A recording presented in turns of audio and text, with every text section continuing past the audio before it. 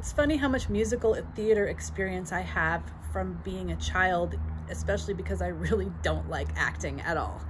But that was a place that I could do music.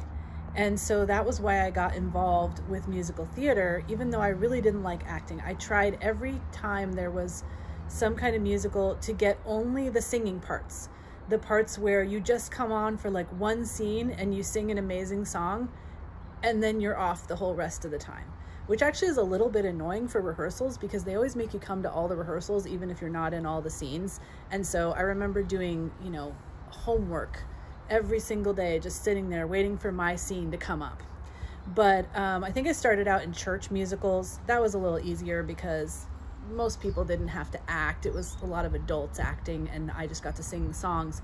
But then in 7th grade, I was in Greece, and I found the one role that doesn't involve acting, which is the teen angel role. Yes, in the movie, it's Frankie Avalon, it's a guy. But I convinced the teacher that it could be a female teen angel.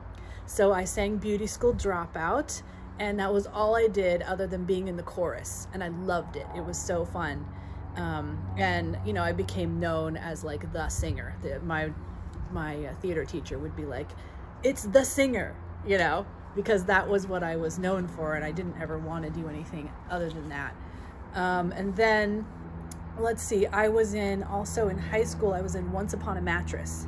And again, I found the one role that didn't involve acting, which was being the mockingbird. And I got to be on this swing that descended from the ceiling. And I just got to sing this kind of thing. And like, I just sang for this whole scene. And I remember the girl, the Once Upon a Mattress, princess girl, she would just tell me to stop singing, shut up, stop singing, and then I'd keep singing again and annoy her. I think that was the whole scene. But I only had to sing, and it was fun because I would go behind the curtain and get on this like swing thing, this like wooden platform with chains, and then they would like raise me up, and I'd be like up in the rafters sitting on this thing, and then the curtain would come up and I would come down and sing my part. And then also I was involved in church musicals, and again, I didn't want to act, so I only had singing parts. And that was when I got the opportunity to sing in front of 700 Marines at the Marine base. And it was very interesting to see how they reacted to my singing, because, you know, they were super rowdy, they were all of that stuff, you know.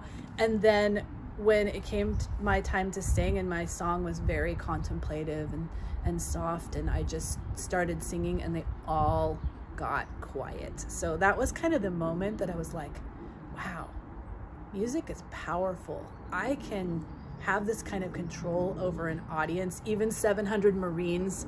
Like, I felt super powerful and excited to continue exploring that in my music career at that point when I was I think I was 17 when I did that, and that really launched me into my future as a music major and then becoming a touring musician.